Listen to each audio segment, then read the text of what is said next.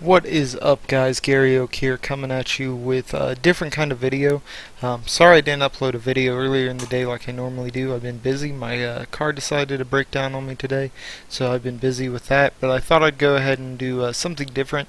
Top 5 decks for beginners to pick up, kind of get into the game. Whether you haven't played the game in quite some time, or if you're just brand new and haven't really played the game before, these are the decks I'd really recommend. Kind of help you learn the game, learn the basics, and where to go from there. Starting up, Blackwings. Blackwings are an amazing deck, tons of support. They're getting future support.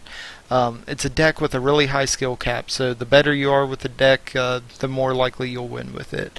But it's simple enough to play early on that you can still play competitively. You have a lot of combos. The deck can work as an XC deck or a synchro deck. Function very well either way.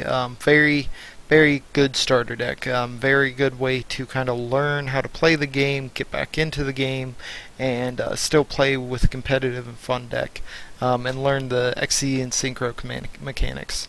Next up is Performapals.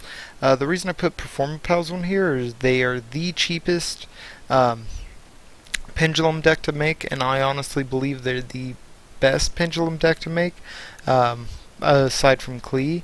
And the reason being is just because their stuff is all super cheap, so it teaches you the basic of pendulum mechanics for not a lot of money, and all of their effects are more like old school card effects, and the fact that it's a combination of just flipping attack and defense, buffing attack, debuffing your opponent, so on and so forth, a lot like those old school cards. And it's a really cool deck with a lot of fun.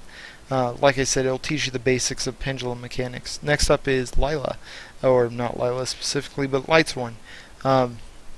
Lightsworn is an engine that's ran in almost every deck that uses milling or needs stuff to hit grave nowadays.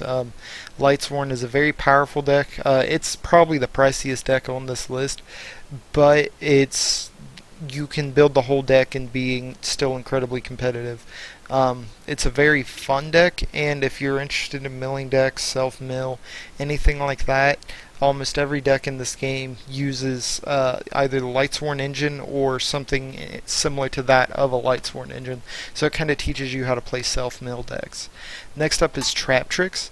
Trap Tricks are a really cool deck because they teach you about trap timings and stuff like that, like when to chain a trap to what event, when traps resolve, things like that. They kind of teach you when to get more advanced gameplay mechanics in the trap timing, effect timing, so on and so forth, because the deck is, as the name suggests, a trap heavy deck.